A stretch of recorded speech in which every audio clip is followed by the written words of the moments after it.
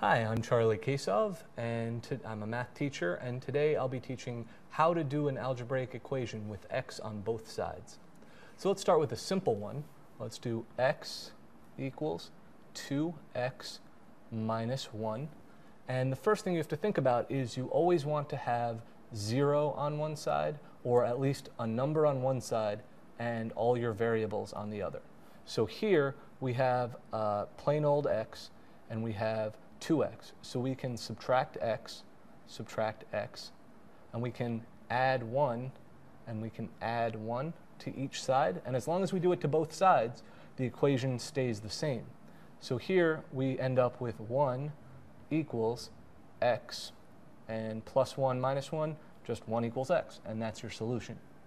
So let's move it to a little bit more complicated. X minus 3 equals 2x plus 1. And here, same deal. We want all the numbers on one side and all the variables on the other. So here I'm going to subtract x, and I'm going to subtract 1 and subtract 1. So over here, minus 3 minus 1 is minus 4 equals x. And that's our solution. I'm Charlie Kasov, and you've just learned how to solve algebraic equations with x on both sides.